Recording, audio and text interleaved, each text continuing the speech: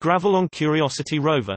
I was looking at a visually impressive panoramic 360 video derived from photographs taken by Curiosity Rover.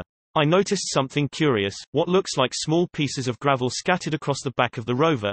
A rover with what looks like gravel scattered over it. Is that debris flicked or blown onto the rover during the landing?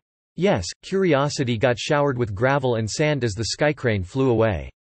One of the wind sensors was broken in the process. https://www.bbc.com/news/science-environment-19338870